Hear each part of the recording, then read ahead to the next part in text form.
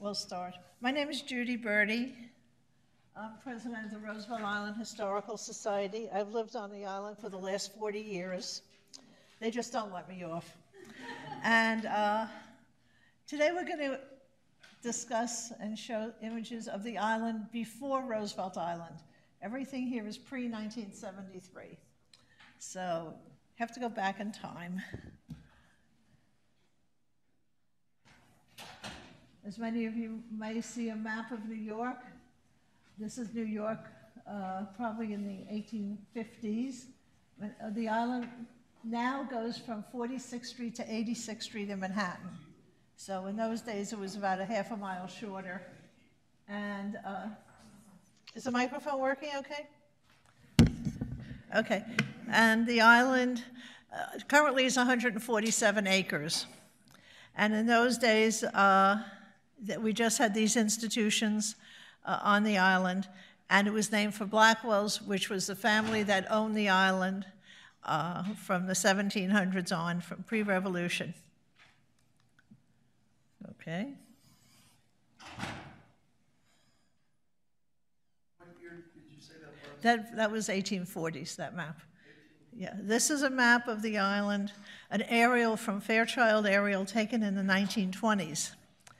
And you can see that it was full of buildings. People think that when they developed the island in the 1970s, there was nothing there before. There was plenty there before.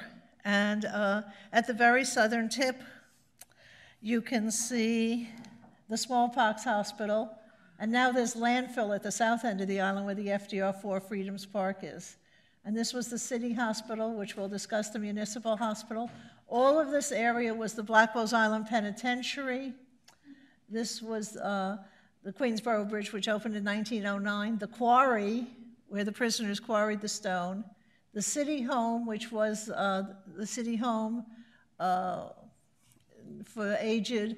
And then Metropolitan Hospital at the very top of the island. So the island in those days probably had about as many people living there and working there as we do now. Now we have 14,000. So people look at this and go, wow, I didn't know there was anything there before the miracles of the 1970s. And if you look at the picture in Manhattan, there's no FDR Drive, so you can see the age. This is a close-up picture of the quarry, and the quarry was operated by the penitentiary, and I want you to guess who was quarrying the stone. The prisoners, right? You know the expression breaking rock? That was the quarry. And the little buildings next to the quarry were cottages for the high-level management of the institutions on the island. And the Blackwell farmhouse was right there. And then the city home and the different institutions were beyond it. So, yes, sir? The stones that were quarried there, were they Yeah. construction on the island? Absolutely. It's fortumnized, and to this day you can still see outcroppings of the stone in different parts of the island. And they use that, the island's all rock. It's just rock. Queens has swamps and waterways, and they had quicksand. We have rock. And was that stone used elsewhere in the city? Not that I know of. And the quarry sort of ran out in the 1920s, so they didn't use it after. What?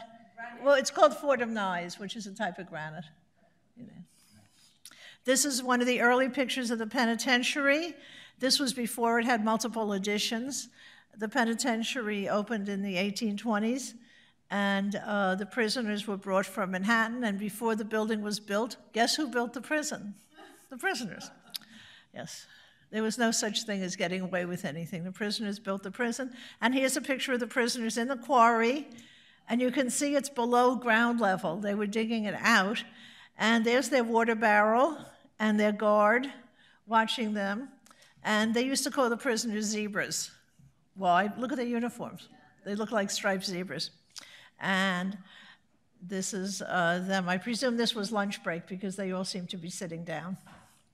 And you can see the buildings to the north of the island beyond it. This is a picture of the penitentiary, probably, well, it's definitely after 1909 and probably in the 1920s.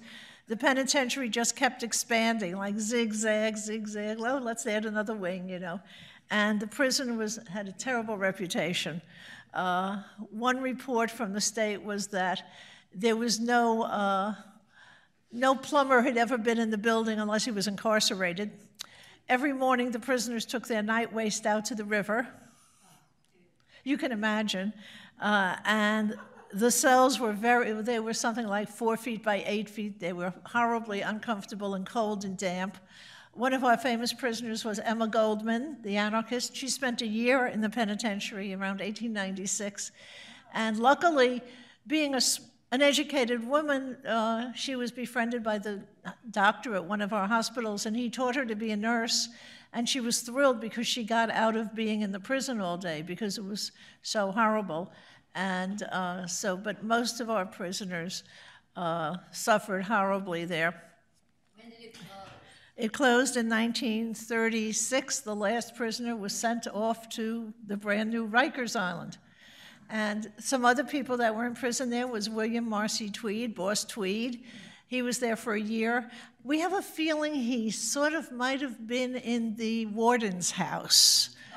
We don't think, there was a beautiful Victorian house next to the penitentiary that had an in-ground swimming pool. And we have a feeling Mr. Tweed might have been there. We also had the workhouse, which was up the street a little, and one of the famous visitors at the workhouse was Mae West. She was arrested for being in a show called Sex and sentenced to 10 days in the women's workhouse in 1927. And supposedly every afternoon the warden took her for a spin around the island. And she complained that the muslin underwear was not as good as her silk. Oh, c'est la vie. So the penitentiary closed in 1936, and the workhouse had closed a few years earlier, and the prisoners were sent off the island, and then other institutions were remaining there. When you came to the island, this was the pier at the south end. This was where they pulled the ferry boats up to, and then you were shipped off to one of the hospitals. Yes? This is from the municipal archives. This is probably the 1890s, approximately. Did the smallpox patients have a separate pier? That's them. No, they had the same pier, but they went to, that was the smallpox hospital originally. It's a tiny building, and it was built for the rich patients, had one floor, and they had to pay $1 a day. The poor people didn't have to pay, but the mortality rate was terrible because there really was no treatment. And you had to go to the hospital. If you contracted smallpox, they made you come to Blackwell's Island. And it was a very bad situation because they did not really get treatment, and the mortality rate was terrible. And the smallpox itself, vaccinations were started in the 1870s, and after a few years, they no longer needed a hospital exclusively for smallpox, so it became a communicable disease hospital. And it then closed in the early 1890s, and it moved to North Brother Island. And who was the most famous patient on North Brother Island? Typhoid Mary. Very good, Mary Mallon, right. Another Mary. Yes, and everyone says when we do tours, was Typhoid Mary here? No, she was at Riverside Hospital, which is off the coast of 135th Street in the Bronx. This is the smallpox hospital after it was converted to the third school of nursing in the United States, and it was called the New York Training School for Nurses. And the north wing was added and the south wing. And it's funny because the original building was designed by James Renwick Jr., and there are two wings. They look exactly the same, but it had to be a municipal contract because one wing was designed by York and Sawyer, and the other wing was designed by Renwick Aspinwall. So you have two different firms designing two different wings that look exactly the same around a year or two apart. So that was used as the training school for nurses until the 1940s, early 50s, and then it was abandoned.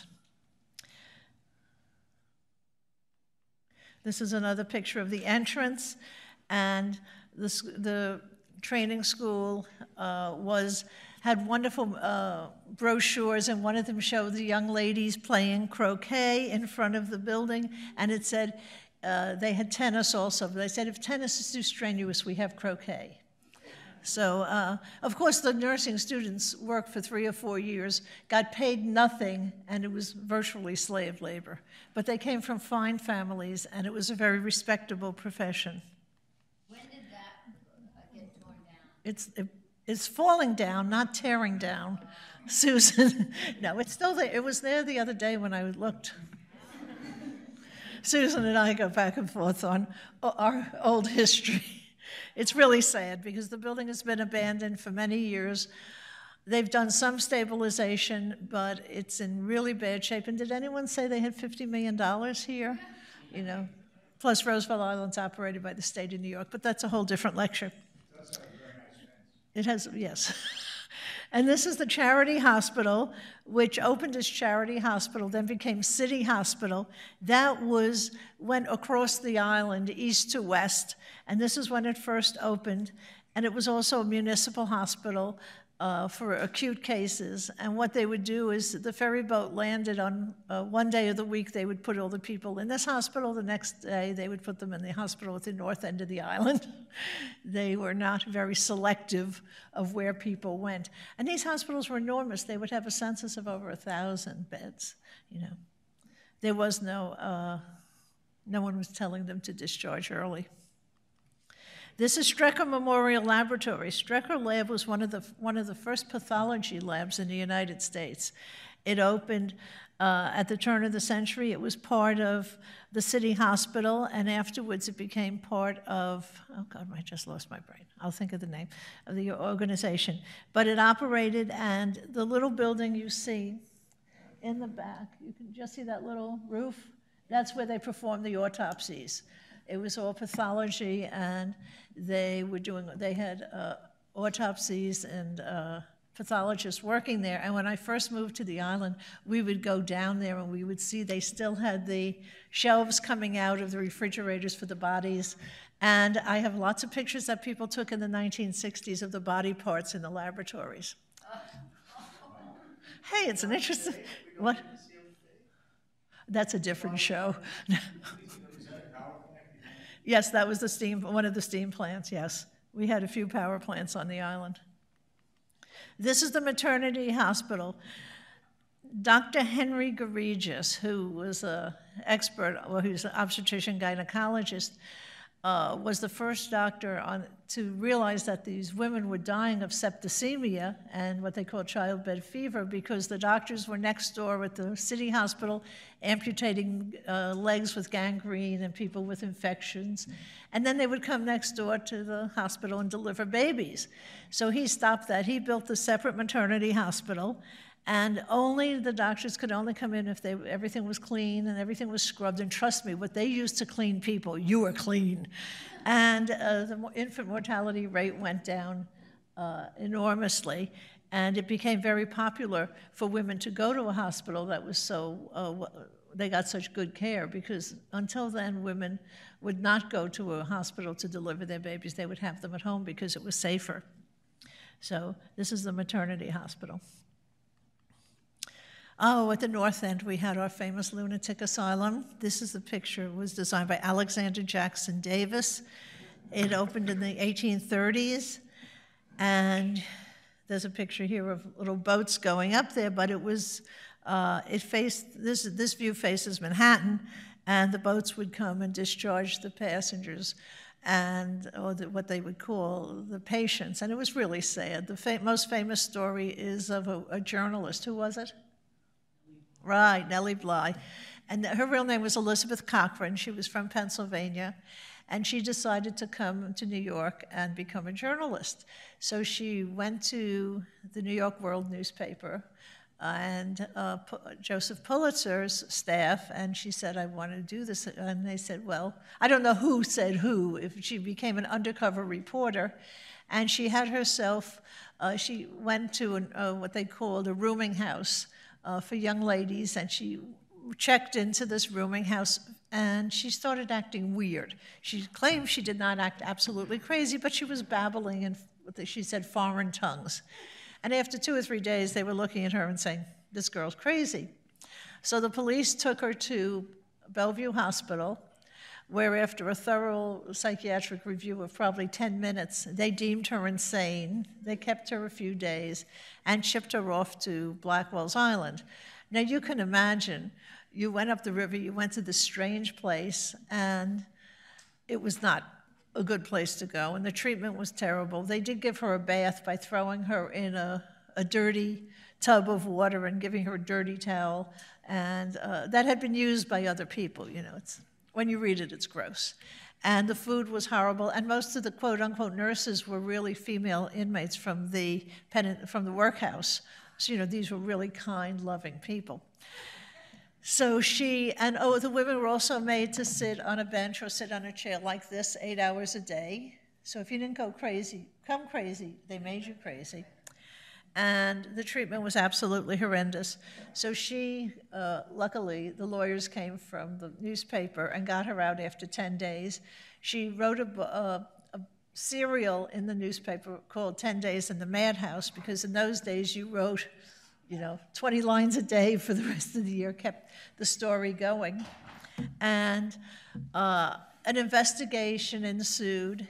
And what happened, of course, was that when all the staff and the other inmates she had written about showed up, they were all scrubbed clean, perfectly lovely, charming, and the Department of Charity and Correction, which ran the asylum, was given another $1 million, but very little ever ended up at the asylum. And the asylum, as an asylum, closed in the 1890s because the state of New York took over psychiatric hospitals, and it moved to wards in Randall's Island, and this became Metropolitan Hospital, which was a general hospital. We'll have some pictures of that later. Also on the island was the almshouse, the city home for the elderly and disabled. This is one of the buildings. They had many, many buildings, most of them surrounding the center of the island, the chapel. And so this is the building where they would all go to see movies and entertainment, and for some reason they called it the Klondike. It was a glass enclosed building, and what they called them inmates. I think it's a terrible name. The residents would go there for different amusements. And they're kids that grew up on the island whose parents worked at the different institutions. And they would go there at night to see the movies, and they would sit up on the railing with the projectionist. And the kids thought it was great. The kids don't care. They were having a good time. And one of the occupations they did was giving the elderly people something to do. So one year, the Metropolitan Opera donated a bunch of old wooden seats from the theater. And this man carved something like 100 sets of salad forks and spoons from all this wood. Remember that bent wood that they would have? Well, they were creative. They had very little things to do. There was not much called occupational therapy in those days. So they would do that, and they would sit around. And there was a whole group of old soldiers who were there, left over from the Civil War, and they used to tell stories. But here they are outside the Klondike.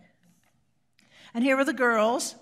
The girls were made to wear ticking dresses. You know what mattress ticking is, the blue and white stripe, and floppy bonnets, which they hated because it would fall over their face. And there were many, many elderly, and different groups would come to minister to them. One of them was the Episcopal was the Bibles and Apple ministry. They would bring them fruit, and they would bring them Bibles. And every bed had a different color. If you were Jewish, you had a blue. If you were Catholic, you had yellow. If you were pink, you had a pink card by your bed. So this woman told me, well, we only gave our fruit to our people. So you can imagine what it was like. It's like, well, you got an apple. It was really sad. But the different groups would come and minister to their members of their religion. This is the Octagon, it was really Metropolitan Hospital at this time, after the lunatic asylum left. and this floor was added. This was operating rooms. And one reason they added a top floor is that operating rooms in those days needed skylights because there was not enough artificial light. So they added the top floor. And Metropolitan Hospital was there until 1955 when the building was abandoned.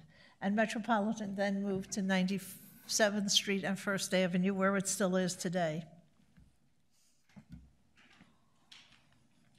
This is Chapel of the Good Shepherd, which was there this morning when I left the building. It did not blow away yesterday.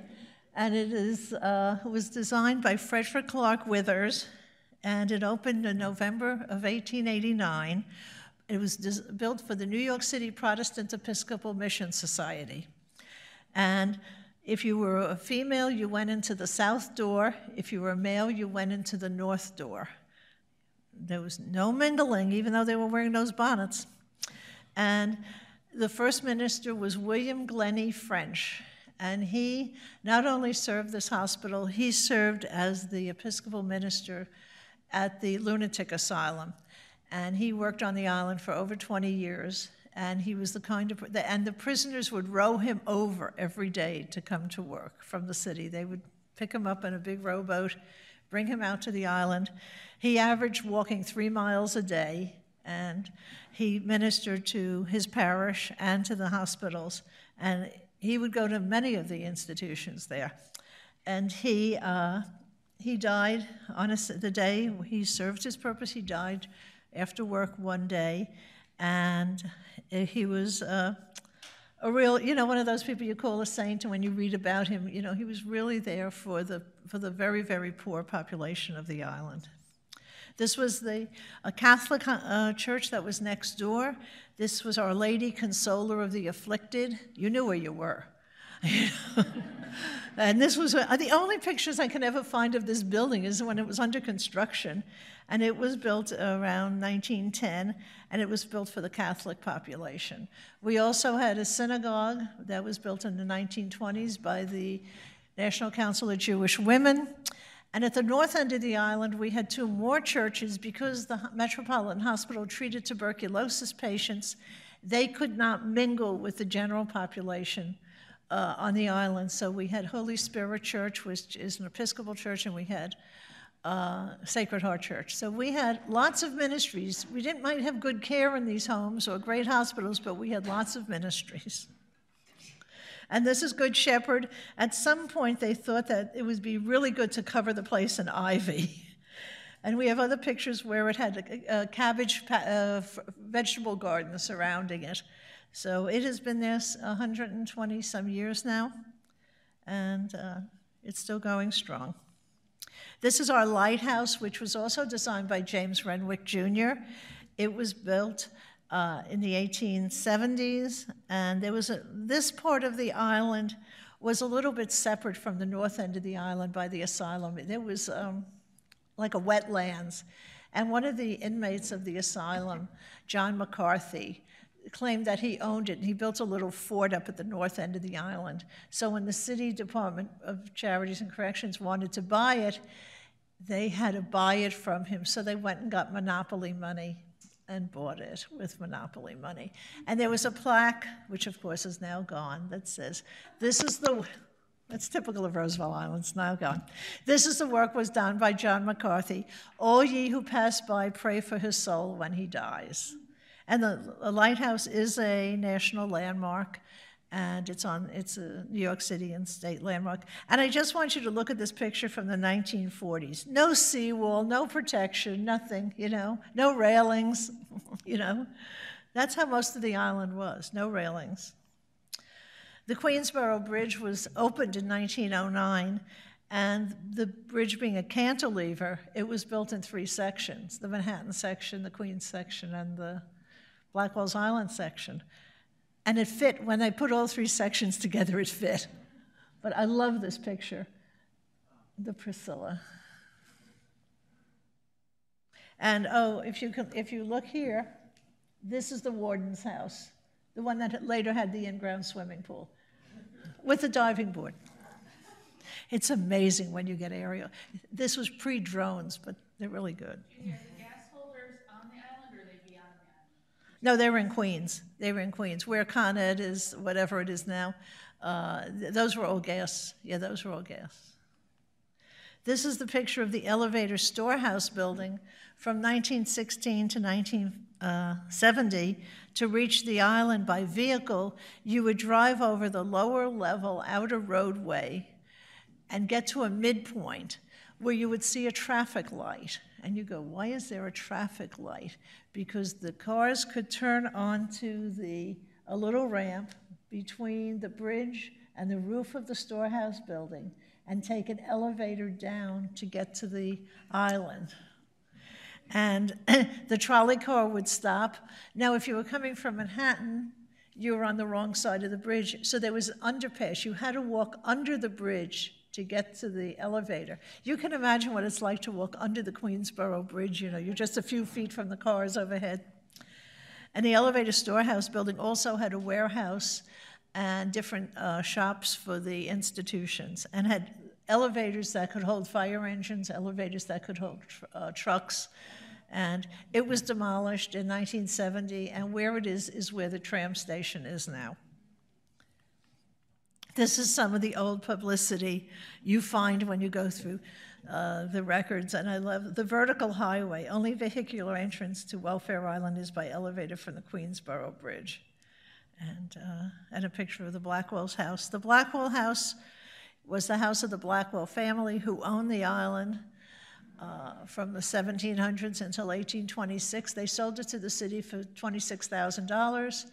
They then had to pay an extra $20,000 because they had some problems dealing with the city. The city paid them, ended up paying them $50,000 for the island. The house is still here. And hopefully we'll finally finish the umpteenth restoration so the Historical Society can move into it. But it's right in the center of the island. It's a federal-style house. Getting back to Metropolitan Hospital, this is how it looked in the 1930s and 40s. And it was, in the summer, they would open up these big, probably fire escapes and put the patients out there because it was probably so hot. And you can still see the rebuilt octagon if you live on the Upper East Side. The entire, the wings were torn down in 1970, and a developer finally came along in 1990s, and the building has been rebuilt. The original octagon, which is a landmark, has been completely restored, and 2 modern buildings adjoin it, and there are 500 apartments in it. And it was a really good restoration of the octagon part. The rest is an apartment house. But it did save a landmark. This is our ferry, our old ferry, the Welfare. It would leave from 78th Street in Manhattan and chug it across the river, and that's the back of one of the Metropolitan Hospital buildings. And it would take anywhere from 10 minutes to a half hour to get there, depending on the tides. Because sometimes the East River currents up by the north end of the island are very, very treacherous, and you could not get the boat to dock, and they would be chasing down, the deckhand would be chasing down, throwing the rope for someone to catch it so they could anchor the boat. And this is just another building at Metropolitan Hospital. The School of Nursing was in the building, and if the nurses missed the last ferry, they were in deep trouble, the student nurses. Yes. This is the School of Nursing in the rotunda of the Octagon with a Christmas tree taken in 1942. One of the nurses is still alive, and her daughter called me recently, and they want to come and visit again. But the nurses would go Christmas caroling into the wards, and then they would have this giant tree coming up through the rotunda. And they restored the Octagon. Yeah. They didn't restore this. No, it was burnt out. We had 2 fires, so it's a contemporary staircase now. It's made out of wrought iron, but there's none of the beautiful ironwork and scroll work there. Yes. There's an old tale I heard years ago.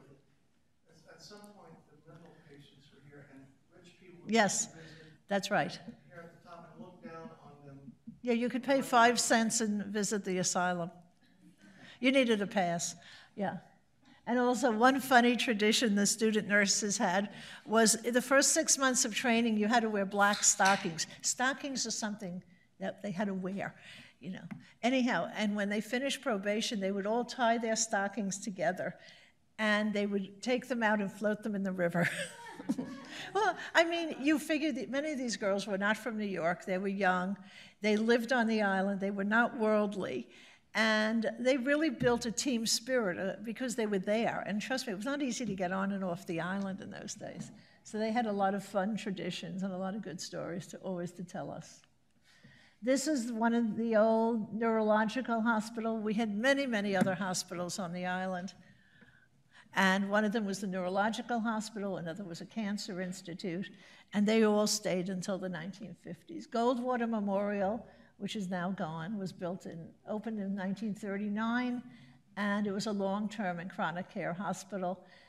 It had as many as 1,800 patients. It probably had 800 when it left, and it was designed by Isidore Rosenfield, and Sigmund S. Goldwater was the hospital commissioner.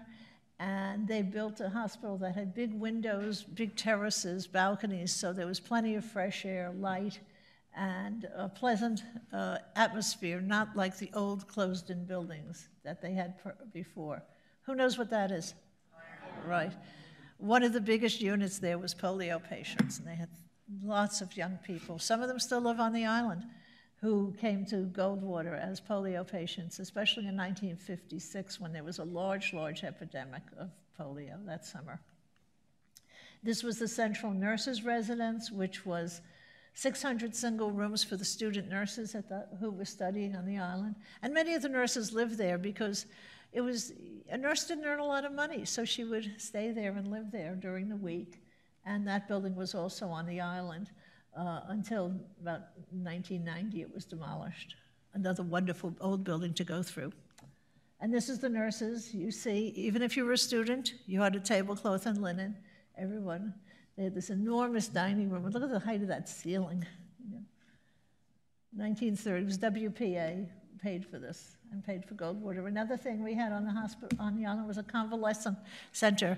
Patients who had left the hospitals had nowhere to go to recover. They didn't have rehab centers and extended care facilities. So this is the plan of the convalescent center that opened in 1937. And they would come out there during the day, go to physical therapy, go to occupational therapy, have lunch, just be out in the clean, fresh air. It was great if you lived in a tenement. You came out to the island and you had pleasant experiences.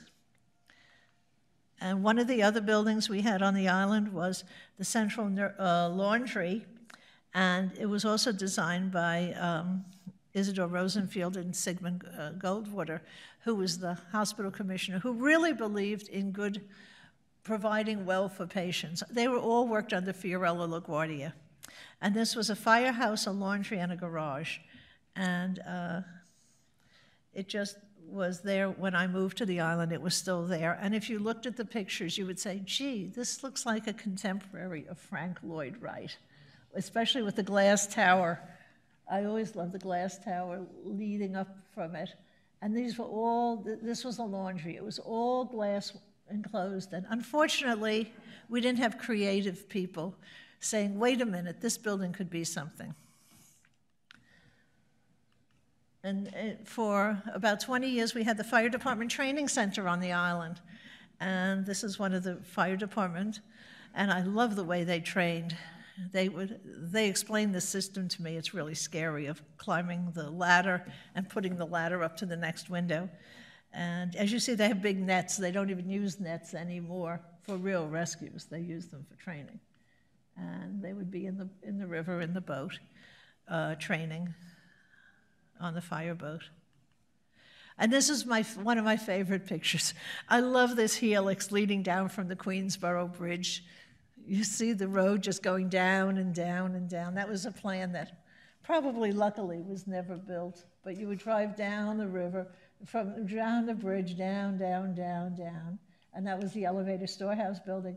We have a little helix now that we can't maintain. So this one is about 5 levels. Just thought it was cute addition to the island. And many other plans were built that were never built. One of this is a gigantic tuberculosis hospital. Luckily, we didn't need it.